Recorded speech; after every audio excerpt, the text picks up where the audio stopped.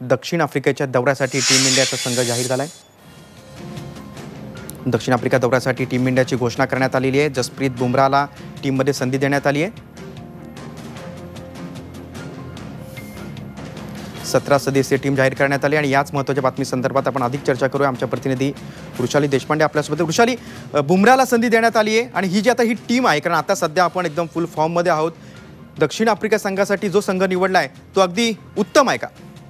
निश्चितच आपण बघितलं तर विराट कोहलीच्या नेतृत्वाखाली टीम इंडिया अगदी स्वप्नवत वाटावी अशीच कामगिरी टेस्ट मध्ये करते आणि ही साऊथ आफ्रिकेसाठी जी टीम निवडण्यात आली आहे ती अतिशय योग्य अशी टीम निवड समितीने निवडली आहे। यामध्ये जसप्रीत बुमराहला संधी दिलेली आहे, त्याचप्रमाणे पार्थिव पटेललाही या टीम मध्ये संधी देण्यात आलेली आहे। भारताची खरी कसोटी ही पुढच्या वर्षीपासूनच होणार आहे, ज्या दक्षिण आफ्रिका दौऱ्यापासूनच तिकडे आपल्याला 3 टेस्ट मॅचेस खेळायचे आहेत आणि अतिशय खडतर असा दौरा असणार आहे आणि त्यामुळे कोहलीच्या टीमची खरी परीक्षा याच दौऱ्यापासून होणार आहे।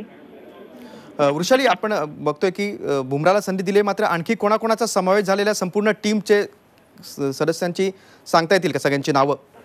निश्चितच आपण बघितलं तर विराट कोहलीच्या नेतृत्वाखाली ही टीम असणार आहे। त्याचप्रमाणे मुरली विजय, लोकेश राहुल, शिखर धवन हे 3 ओपनर असणार आहेत। त्याचप्रमाणे रविचंद्रन अश्विन आणि जाडेजा यांच्यावर स्पिनची धुरा असेल, तर मिडल ऑर्डर मध्ये विराट कोहलीच्या साथीने चेतेश्वर पुजारा, अजिंक्य रहाणे, रोहित शर्मा असणार आहे। त्याचप्रमाणे 2 विकेट कीपर घेऊन टीम इंडिया दक्षिण आफ्रिकेत जाणार आहे, याच्यामध्ये वृद्धिमान साहा आणि पार्थिव पटेल असेल। त्याचप्रमाणे ऑलराऊंडर हार्दिक पांड्या ही या टीम मध्ये असणार आहे।